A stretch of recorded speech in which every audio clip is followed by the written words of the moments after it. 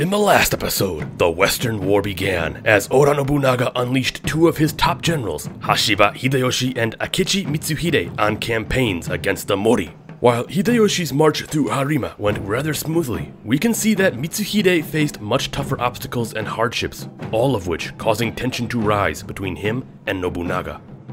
Now we return to the south, as both the Shimazu and Chosokabe continue their rise to power through territorial conquest.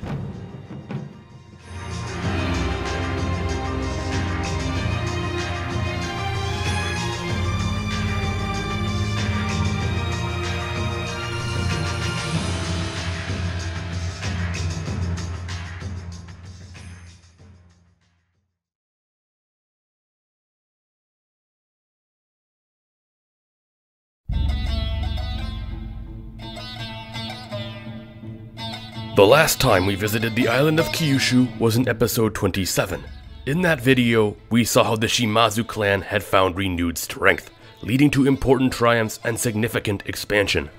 In particular, the 1572 Battle of Kizakihara, in which Shimazu Yoshihiro would crush a numerically superior Ito force. Kizakihara would later come to be nicknamed the Okehazama of Kyushu, due to how it completely altered the power balance of the island and left the Shimazu clan poised for further conquest. Over the next few years, with the Ito strength completely diminished, the Shimazu clan had slowly pushed up through their province of Hyuga. By 1576, the Ito would be defeated at Takabaru, an event which effectively put a nail in the coffin for their clan, as 1 year later, Daimyo Ito Yoshitsuke was forced to flee north into Bongo. With Shimazu influence swelling larger and larger, by 1578 the Shimazu would claim the whole of Hyuga, and also, around that same time, claim control over Higo after defeating the minor power of the Sagara clan. However, this would immediately lead to hostilities between them and the mighty Otomo clan. The Otomo have a long and storied history, over the centuries being a key player on the island of Kyushu, often clashing with other major clans in western Honshu. Otomo Sorin, a man who had embraced Christianity against the wishes of his wife at the time, was a competent leader who had cemented the strength of his clan in this warring age. Although we can see that a fair portion of the Otomo vassals weren't necessarily 100% under Sorin's thumb. Rather, they were almost their own daimyo clans that simply bore a loose allegiance to the Otomo. Fine examples being the Tachibana and Tamura families.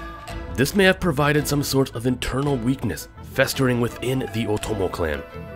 Another problem was no doubt the powerful Mori clan to the east, who had made it somewhat difficult for Sorin to ever truly expand.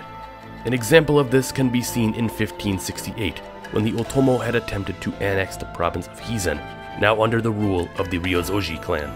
The Ryozoji had stolen power away from the Shoni roughly 15 years prior and were now seen as a rising threat. When Otomo armies began marching against them, the Mori would send an expeditionary force to aid the Ryozoji, causing the Otomo effort to be for nothing. The Otomo would try to attack the Ryozoji yet again in 1570, but would still be repelled.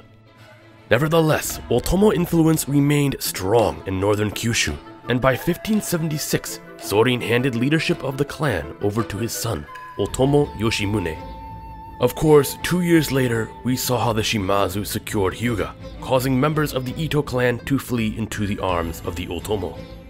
The new might of the Shimazu was now the #1 threat to the Otomo.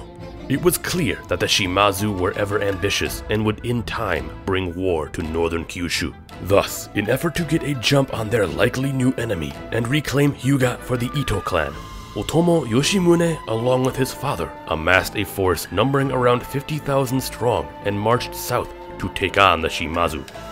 As the Otomo army pressed into Hyuga, they were quick to earn contempt from the common people, as due to Sorin's Christianity, he commanded his men to burn many Shinto and Buddhist sites along their warpath. The main bulk of the Otomo army under the command of Towara Chikataka would eventually lay siege to Taka Castle under the command of Shimazu Iehiza. Even though Iehiza was vastly outnumbered, he offered a determined defensive effort, holding off the Otomo forces while a relief force led by his brothers quickly rushed to his aid. The daimyo of the Shimazu clan, Shimazu Yoshihiza, would bring an army up to Sarawara, where he then would await Shimazu Yoshihiro, who was held up in battle against an advancing Otomo force. He would quickly rout the Otomo before burning their fort at Matsuyama. Eventually, the forces under Yoshihiza and Yoshihiro would link up and advance together against the Otomo main body at Taka. On December 10th, both armies would clash at Mimigawa. Tawara Chikataka would lead the Otomo charge, plowing into the front Shimazu ranks, leading to a brutal and chaotic melee struggle. The Otomo army still vastly outnumbered the Shimazu, causing things to look dire for Yoshihiza. Then, from the rear, Iehiza's force from Taka Castle stormed out and would assault the Otomo from the rear. The Shimazu army now grew to around 30,000, which was still roughly 20,000 less than the Otomo. However, with the Otomo being attacked from two directions, panic began to spread. Soon, massive portions of the Otomo began to break and rout, eventually causing the entire Otomo force to disintegrate. The Shimazu had won the day. This defeat would go on to cause a significant decline in the influence of the Otomo, while the Shimazu were now without a doubt a regional powerhouse.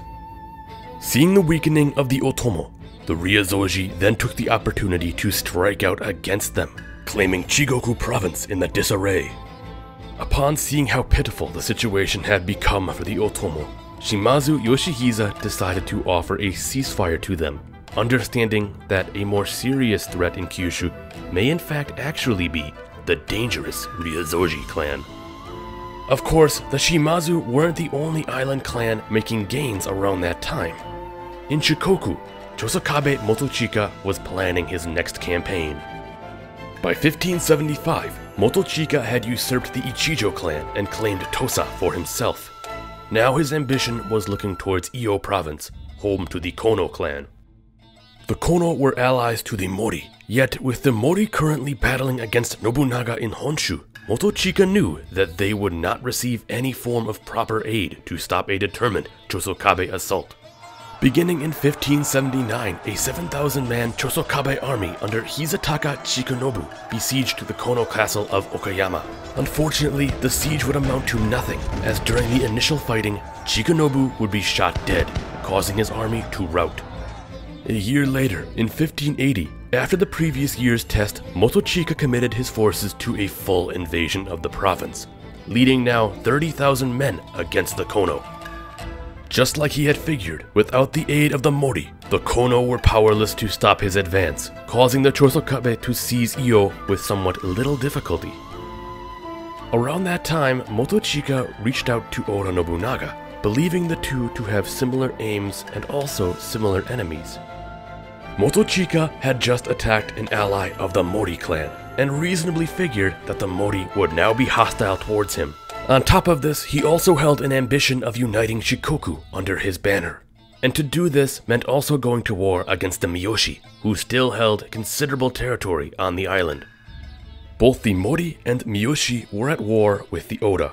Thus, an alliance between the Oda and Chosokabe would make perfect sense. To this end, Nobunaga agreed to an alliance.